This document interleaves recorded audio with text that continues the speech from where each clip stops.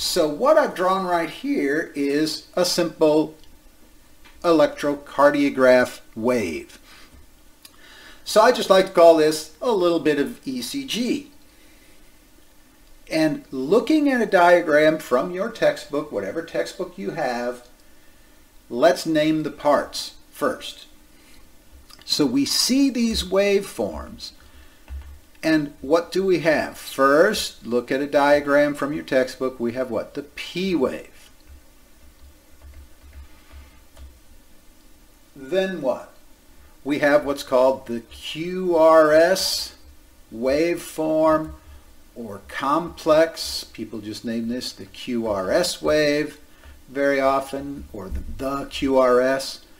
And then the T wave over here. These are the parts of a typical ECG.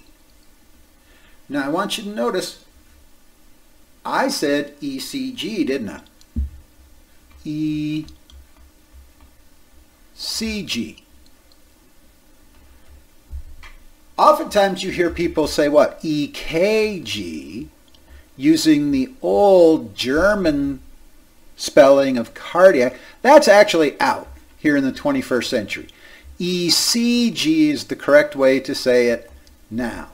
But you'll find people a little bit more ancient like myself who will still say EKG, but ECG is better. Composed of 3 peaks, the P wave, the QRS, and the T wave. And each one of these represents something. But you've seen these done, right, on someone. Maybe you've had it done on yourself. I've had a lot of ECGs over the years. We stick electrical leads on a person. In my lab, I've got a simple 3-lead ECG. We've got little clothespin leads and wires that come off of it, and we hook it up, to the little box. Then you can see the little waveform, right? Like that. Bad picture, sorry. You can have 8 leads, 12 leads, different numbers of leads on a person. This is a passive electrical recording, meaning you don't have to poke a hole in anybody to get this. The worst you have to do is what? Use that stuff that's sort of like sandpaper, maybe shave off a little chest hair and scrape the skin. Yeah, I've had that done a bunch of times to get a good lead on, a good connection. But you don't have to zap anybody with anything. You don't have to cut them open. You don't have to do anything except hook up a couple of electrodes to them. And you can get this recording. But look at the first letter in what this is. Electro. It is very important that you understand this is an electrical recording of what the heart does. It's a passive electrical recording. So I can describe what happens at these 3 waveforms, the P, the QRS, and the T, but I have to use electro speak when I do this. I have to talk about electrical terminology when I do this. I cannot use the words contraction and relaxation. Let me say that to you again. You can't say contraction or relaxation when you're looking at an ECG. Those are not allowed because those are muscular terms telling me what the muscle cells are doing, not electrical terms. So I have to describe what occurs at the waveforms in electrical terms. So the P wave, I'll give you a moment, look at your textbook. What does the P wave represent? Atrial depolarization. That's the way you have to say it typically on a test or a quiz. The P wave is atrial depolarization. What's the QRS waveform? the big one, ventricular depolarization.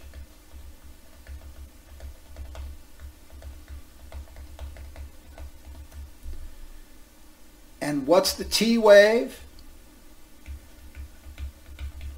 Ventricular repolarization.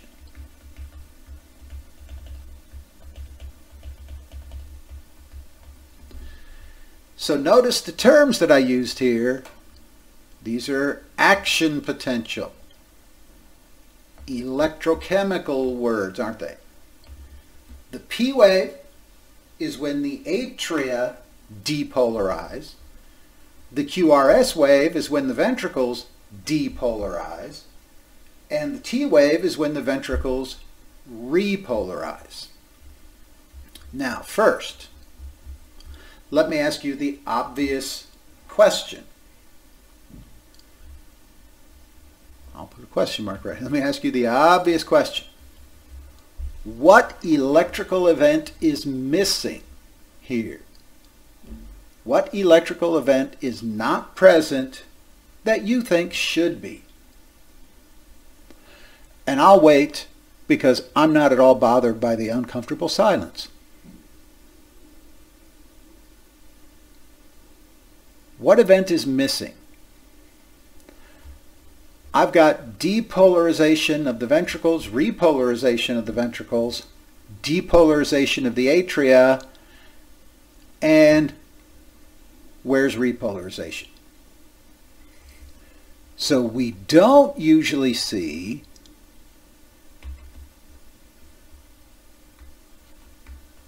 atrial repolarization. We don't see atrial repolarization. That's the answer to our question. Which one don't you see? Atrial repolarization. Why not? Well, two reasons. One, it tends to be much smaller. And two, it generally happens right here in the middle of the QRS somewhere. So even if it was to make a deflection we would see, it would be obliterated by this QRS, because thinking of heart diagrams you've looked at, don't the two ventricles have a lot more myocardium than the two atria? Much more tissue, many more cardiac muscle cells. So they make great big deflections here. The QRS is typically the tallest one. Sometimes in some people the T wave looks a little bit taller. But that's the first reason. We don't see the repolarization of the atria because it happens in the middle of the QRS. And the other reason is a little more practical in nature. Give me just a moment to find a little blank spot here. This ECG that I drew right here, the beautiful one that's in your textbook, is that the way they look in real life all the time? No, they're not always that clean, are they? Sometimes they're a little messy, these ECGs. Sometimes you get a bunch of electrical noise in them. So here's my P, and then here's my QRS, and then here's the T, and then I've got another one starting here, P, QRS, T. Like sometimes they get looking a little messy, don't they? As an artifact of the equipment you have. Maybe you've noticed this, and some of you are out in the field, maybe you've seen this. If we want to get a really good, clean ECG off of a person, don't we often put them in what's known as an electrically quiet room? The lights are down, machinery is insulated other than my ECG recorder. I've got less electrical interference. In my typical A&P lab, there's a lot of electrical noise, and the thing gets looking a little messy. My point is this: even if I saw that repolarization wave, it'd be almost indistinguishable from electrical noise. So what I always tell people, let's go down the road 10 years or so, you're a working professional, and you've just run a nice ECG on somebody, and you think you see a waveform, that's the atria repolarizing. So you quick hop on the phone and you call me up and you say, hey, look, Mr. Professor, I just found the repolarization of the atria on my patient's ECG. Well, there's two things I'm going to think. First, I'm going to think you're just wrong and you're looking at a little blip. Your patient just hiccuped or something. They're wearing a watch with a battery in it and that threw it off. You're just wrong. Second thing I'm going to think is, even if you do see it, wouldn't that tell you that the timing of these things is off? Your QRS waveform is not happening in the right place because you're seeing a blip that you normally wouldn't see. So your patient needs more help. You don't need to be talking to me. You need to be taking care of your patient. And you know what else I'll think? You've just created a HIPAA violation, Health Information Privacy Act. You're not supposed to tell me about somebody else's ECG. So don't even call me with that, people. I don't even want to hear that. First, I won't believe it. Second, your patient has larger problems. And then guess what? You just violated HIPAA, so you're probably going to get fired anyway. So don't be calling me up to tell me that.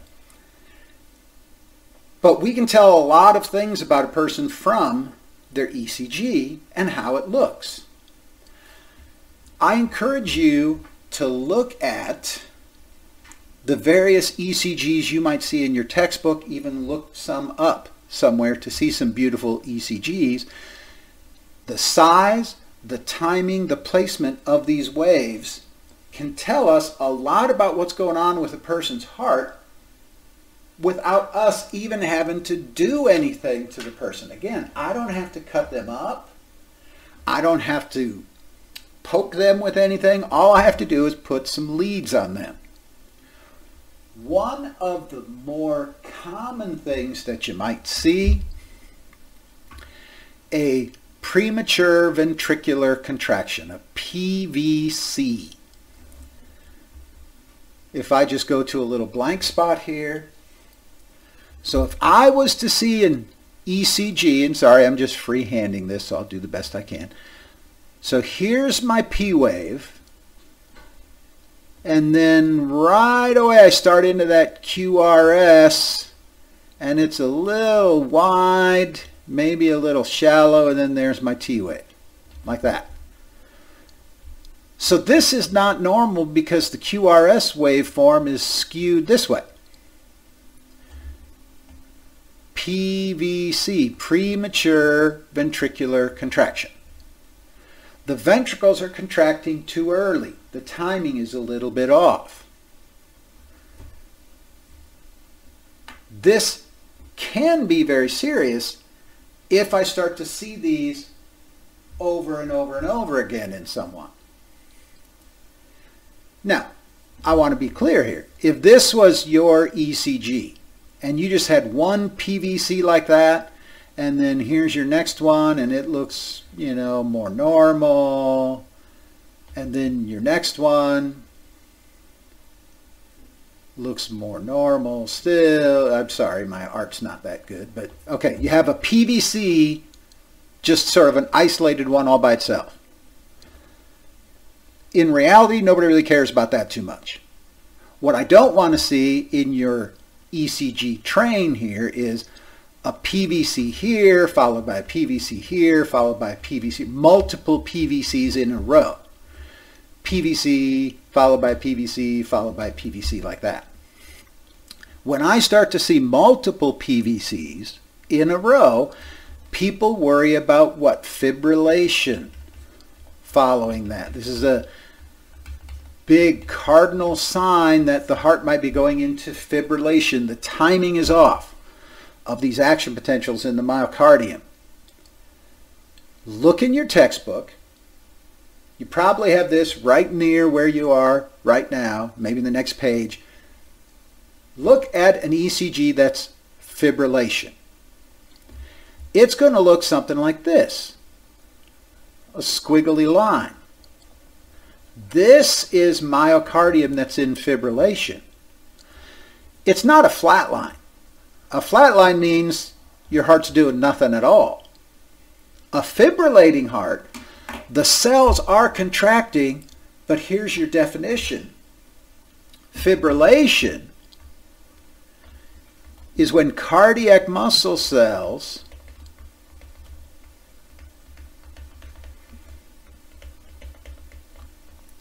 are contracting independently of one another.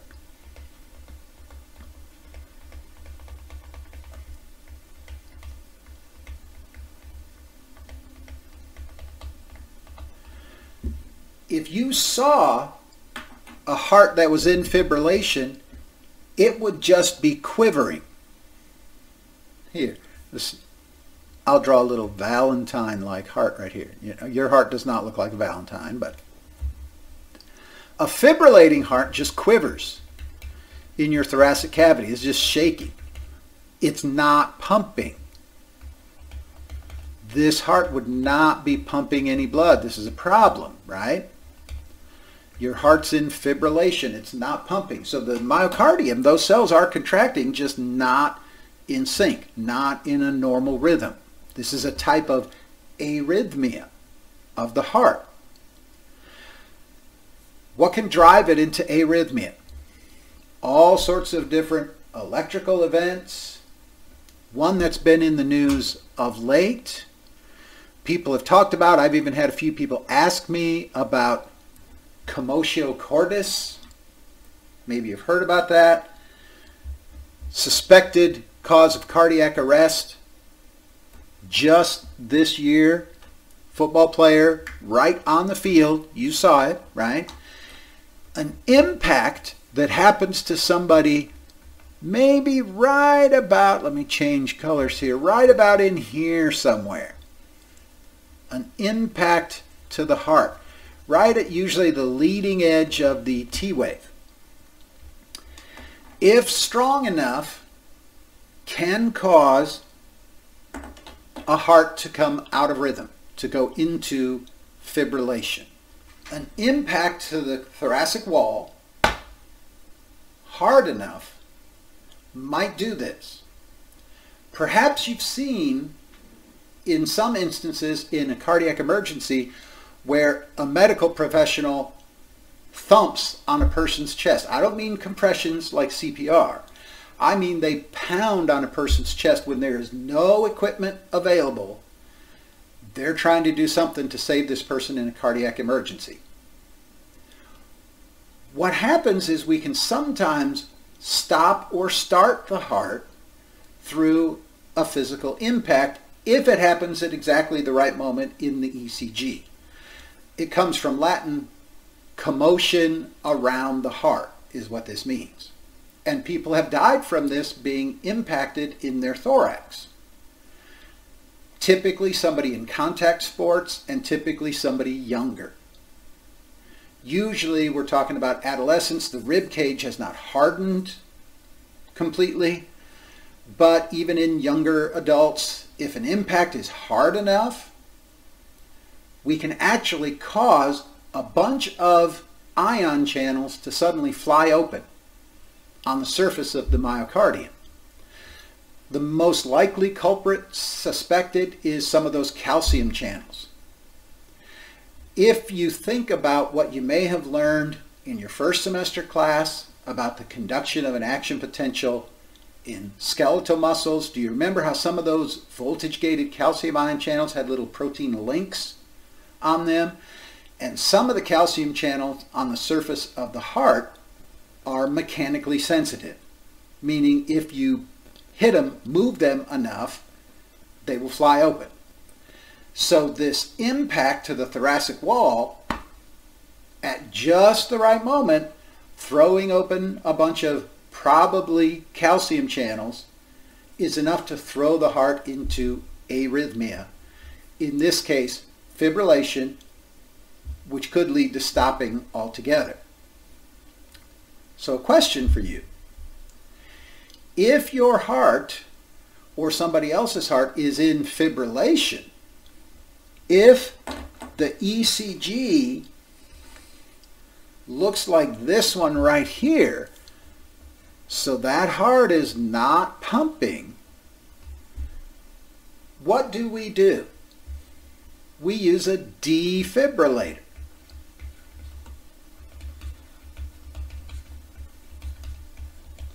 If we suspect the heart is in fibrillation, we use a defibrillator.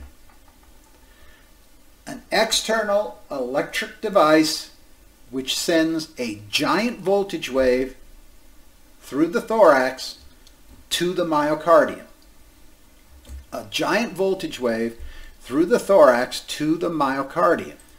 So if my heart was in fibrillation right now, if you sent a big voltage pulse through my body wall onto the myocardium, what would happen to all those voltage-gated sodium, calcium, and potassium channels? If I hit my heart with a big voltage wave all at once, they would all open at the same time. I want you to think about it. Wouldn't they? So yes, I'm talking about the thing, very dramatic on the TV shows, right? The paddles, charging, clear, boom, like that. Sending a large voltage wave through the thoracic wall to the myocardium, causing all of the voltage-gated channels, ion channels, to suddenly fly open. All the myocardium would contract at once. I'm going to say that again. All the myocardium would contract at once. And then what do we hope will happen? The SA node will come in and everybody else must follow, getting us back into a normal sinoatrial rhythm, or sinus rhythm, people say. So a defibrillator is just a great big door opener. It just opens up all those voltage-gated ion channels at once. Everybody contracts at the same moment, and we hope that the SA node picks up its normal pace. Does it always work? No. Does it work? Sometimes. Yes. Is it better than trying nothing at all? Certainly better than trying nothing at all. Trying nothing at all won't do anything. And you've seen we all have these AEDs around now. An automated or automatic electric defibrillator, or an automatic emergency defibrillator. Big strap you put around a person's thorax, and then a computer first runs a quick ECG. If it detects fibrillation, then it will defibrillate the heart in an attempt to return normal SA rhythm.